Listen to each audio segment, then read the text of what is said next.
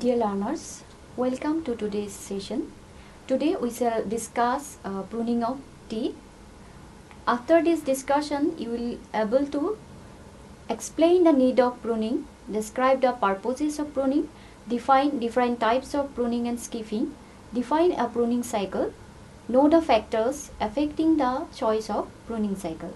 As we all know that the economic yield of a tea plant is the young tender shoots. Therefore, the tea plant, which is a small tree by habit, is trained to form a low bush from early years. That is basically the initial 4 to 5 years to form a plucking table at convenient height. This is done by adopting various operations in young tea, and this has already been discussed in previous class under the unit Young Tea Management. Today we shall discuss the pruning, and the pruning is basically done in mature tea around 5 years old and above. Now, what is pruning and why is it important? As you all know that tea is a perennial plant, and being a perennial plant, if we don't check the reproductive phase of the tea plant, then it will grow into a tree producing fruits and flowers. So in tea management practices, in mature tea, the bush management is done to keep the plant continuously in the vegetative phase so that we can achieve maximum shoot. To achieve these paramount purposes, the operation adopted is called as pruning. Pruning of tea is called as a necessary evil in the sense that in spite of the huge loss of crop due to pruning, it has to be carried out periodically.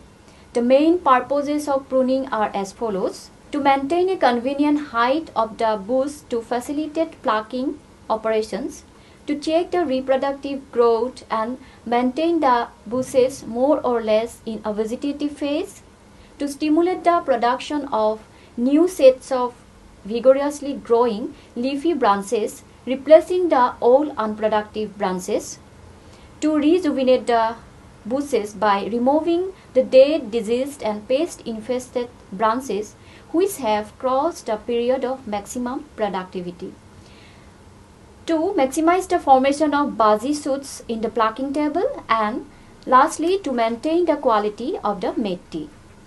Now, the system of pruning. The system of mature tea pruning followed by most of the countries do not differ in principle, but they differ with regard to the time of pruning, length of pruning cycle depending upon the climatic condition, type of plant, nature of tea produced.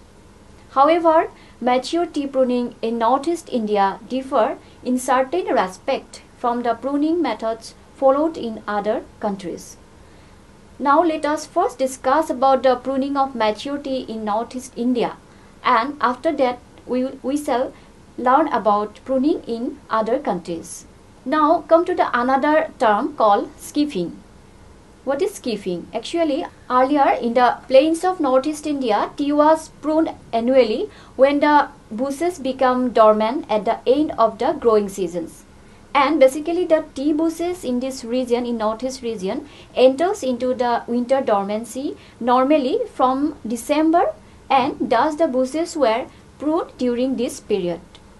This annual pruning method is no longer followed, but unlike in other parts of the world, it is still a usual practice to cut the bushes very lightly at the end of each season, which we refer it as skiffing. What happened in present system of pruning in Northeast India, bushes are basically pruned at an interval of 2 to 4 years, but we can do skiffing by giving a light cut to the bushes at the end of every year, leaving the bushes unpruned, not pruning or skiffing at all for 1 or 2 years in between 2 prune years is also common in Northeast India. And thus the introduction of skiffing has eliminated the necessity of pruning every year. Now let's have a look to the objective of skiffing. So what are the objective of skiffing? The basic objective of skiffing are to obtain an early crop, to obtain more flowers, to thicken the pruning wood and to improve the health of the bush. Now come to the system of pruning. Dear learners, you should know that the system of pruning vary with the stages of the life of a tea bush. There are three systems of pruning. These are basically formative pruning, maintenance pruning and corrective pruning. We have already discussed about the formative pruning in previous class, which is done to train the young tea plants to form a low bush. Now, the different types of maintenance and corrective pruning as based on the severity of the cuts adopted on the tea are described here. Now, what are the different types of maintenance and corrective pruning? There are basically four types of pruning. These are light pruning, medium pruning, heavy pruning and collar pruning. The light or top pruning is a maintenance pruning. It is a cut given 4 to 5 centimeter above the last prune level. The last prune level means the pruning operation done during a final frame forming operation in young tea management. What is medium pruning? When the height of the bush frame rises to an unmanageable height, that is beyond 80 centimeter, due to the repeated light pruning, it is cut back to the height above the original frame forming prune, and this time we should follow the medium pruning. Now, what is heavy pruning? The sole objective of heavy pruning is to improve the yielding capacity of some old but reasonably good section of tea to minimize the loss of crop during uprooting and replanting of the uneconomic sections. Now, collar pruning. This is the severest form of pruning in which the entire above ground portion is cut, leaving only the maximum of 10 centimeter when the bush frame becomes unproductive and the root system is still healthy. It is also known as down pruning. Now come to the different types of skips. There are four types of skip. These are deep skip, medium skip. So what is actually deep skips? 1 year after light pruning, what happened? Deep skip is done between the pruning and tipping level. For example, if the tea plants are tipped at a height of 20 centimeter, then deep skip is given at 10 centimeter above the previous pruning level. You can see in the picture. What is then medium skip? The medium skip is done to remove the crow's feet. So what is crow's feet? It is a structure or knot formed in the plucking table where a number of new flowers or shoots have developed from the same height due to repeated plucking. Okay, you can see in the picture what is a crow's feet. So the main aim of medium skip is to remove this crow's feet. Now, light skip.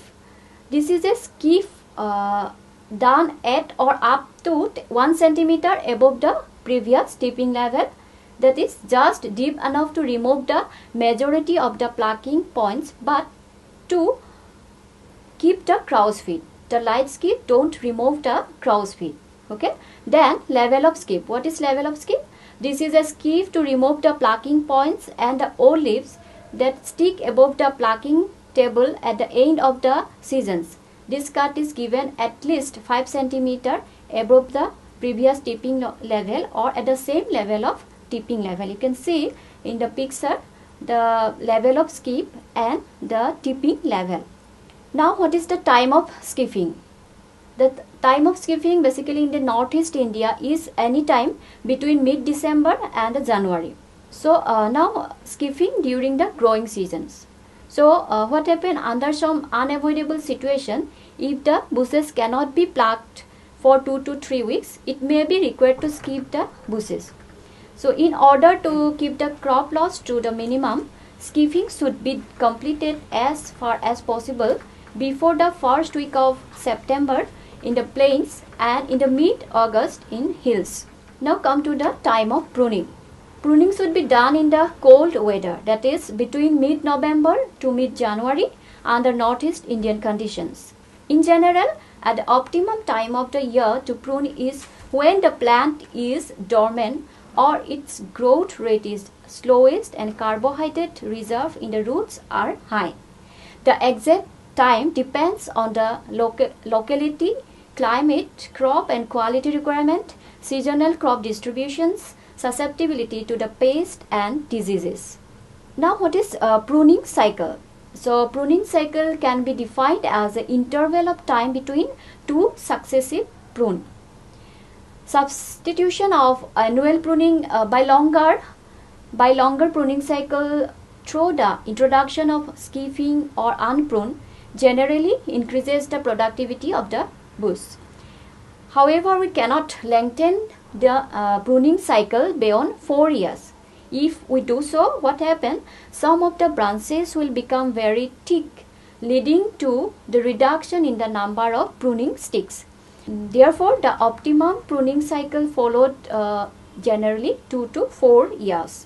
Now, choice of pruning cycle. Choice of pruning cycles depends on various factors. The factors are like crops and quality requirement. With the tea of normal vigorous, generally higher yields are obtained with the lighter cuts or with longer pruning cycles.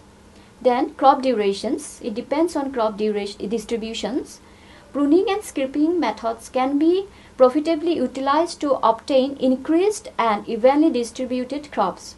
By a careful admixture of various forms of skip and prune in any tea garden, it is possible to increase the yield and even out the crop distribution. The third factor is pest and disease incidence. What happens? Unpruned or light skip bushes are more susceptible to disease and pest incidences. There are host of pests such as mites, caterpillars, scales insect, heliopeltis, thrips, as well as various diseases like black rot, etc. Then compared to the deep skipped or prune tea, mite thrives on the foliage during the winter and start multiplying next season as soon as the weather warms up. The residual population is directly related to the amount of foliage left at the time of pruning or skipping. So it is important factors that impact the choice of pruning cycle. The next factor is climate and soil. Climate and soil of a region also affect the choice of a pruning cycle. The important elements of a climate is basically rainfall distribution and the temperature. Light texture soils have low moisture holding capacity and are more prone to drought. And in droughty areas or drought areas, unpruned sections suffers more from drought than the pruned section. So, if drought-prone area who wish to introduce unpruned ears in their pruning cycle, then good shade must be ensured in the unpruned sections. The last one is the labor availability. So what happens? Unpruned and light skipped sections require approximately 30 to 40% more man days for plucking compared to prune or deep skipped teas. Hence, labor availability is also a very important factor to select the choice of a pruning cycle. So, with this, I conclude today's sessions. Thank you.